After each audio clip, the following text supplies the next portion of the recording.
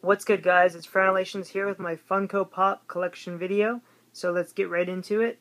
I've been collecting these for about a month. As you can see, I went pretty ham on the collection. But yeah, this is pretty much at a good place right now as far as the collection goes.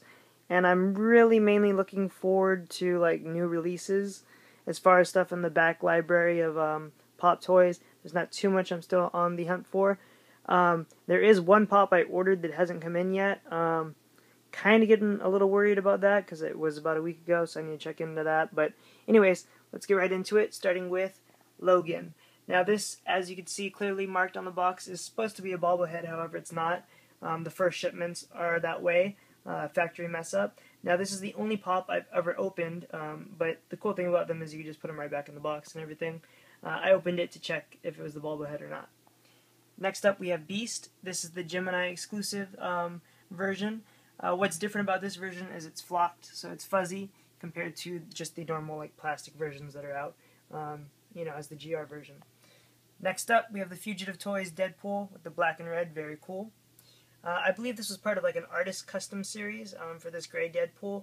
I found it a Hot Topic. I'm pretty sure they're priced somewhat high, and I would assume that means that they're fairly rare.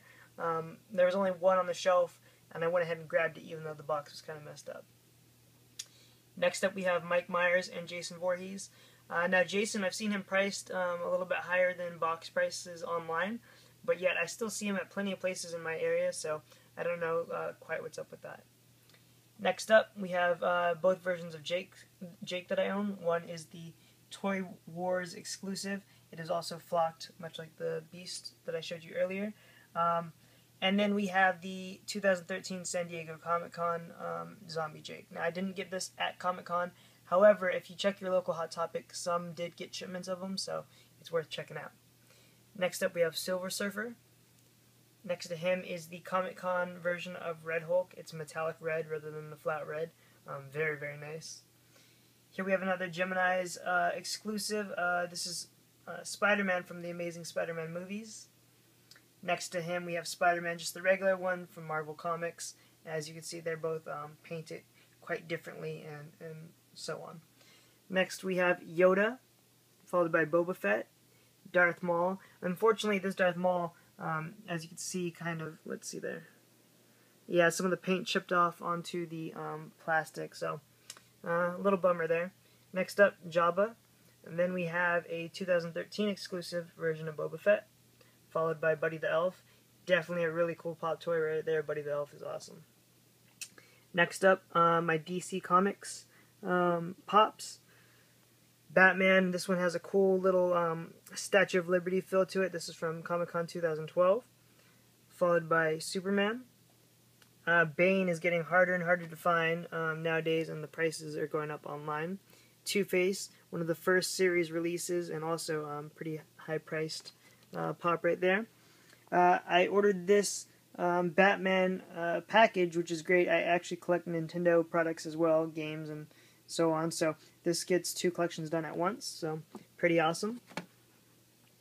So right there next to the Statue of Liberty Batman, I kind of have this like copper Rocketeer, followed by the gold Dumbo. They're all kind of like, I don't know, to me similar with the gold, the copper, and like the rusted Statue of Liberty. So I have them all placed together.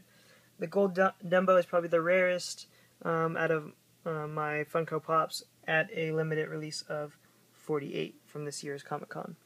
Next up, two more from this year's Comic-Con. Mike Wazowski. I still have been meaning to watch Monsters University. And the Blue Genie. This one has like a metallic paint to it. Very nice. Here we have all of the Ninja Turtles. These are the Comic-Con versions, so they all have the metallic paint. I was able to grab them at Comic-Con, so I was pretty happy about that. Another Comic-Con set right here. This is the Big Bang Theory. These guys are in their little Star Trek costumes, being halfway beamed up. Pretty cool. If you guys watched the show, they went as Star Trek characters to Comic-Con, and so Comic-Con released these figures. I thought that was pretty cool. Here we have a Thing metallic from Comic-Con 2011. Stitch, I kind of wasn't too happy with it once I got it. I don't know. I like Stitch the character, but the Pop version I wasn't too fond of. So I'll probably be selling this to one of my friends for the same price I paid. And I thought that guy was pretty cool, so I went ahead grabbed him as well. Get these guys out of the way so you guys can see my Despicable Me 2 characters. I was actually able to grab both of the Minions off of Amazon for the same price as they were at Comic-Con and free shipping, so that worked out perfectly considering I missed out on them there. And there I have Agnes, just the regular Agnes. Alright, so with this first Game of Thrones figure, it's actually another factory mess up. As you can see right there, her dragon is fully red, whereas the side of the box displays it as a green dragon with red wings. So now all the first shipments are like that, and pretty cool little variant to have. Next up we have the Ned Stark from Comic-Con with the removable head. As you can probably see, there's like blood underneath and everything. Very cool. Very cool right there. Back there are some Walking Dead figures. Michonne was actually the first figure I got. And then there's a Glenn as well, one of my favorite characters. Both of my favorite characters actually from Walking Dead right there. Here we have a World of Warcraft preview figure. This is the Illidan from Comic-Con. This was released at the Blizzard booth. Extremely hard to get. I lined up all 4 days of Comic-Con to try to get it, and I was not able to. I had to turn to eBay to get mine. Two of my really liked pops for sure, Hannibal and Freddy. Very cool. Next to that, I have another version of Sheldon. This is from Comic-Con 2012 in his Batman shirt. Pretty awesome. I have a Big E figure right there. Blood Splatter Rick from this year's Comic-Con. And the box set with Michonne and her pets. Now I have 2 more pops to show you. They don't come in boxes, and I'll explain why right now. I have my one and only Proto right here. It's of the same figure I had showed you earlier. So the Protos are like the samples unpainted and everything like that, so there's that. And I have one Freddy Funko, which is like the mascot for Funko Pop. It's a clear red one with like glitter on the inside. Very awesome. Extremely limited as well, and yeah. So that's been my Funko Pop collection, guys. As always, make sure to like, subscribe, and comment. And let me know what you guys think in the comment box below is the best out of the collection. And maybe even what's your favorite if you're already a Funko fanatic. Alright, guys. Thanks for watching. See ya. Peace.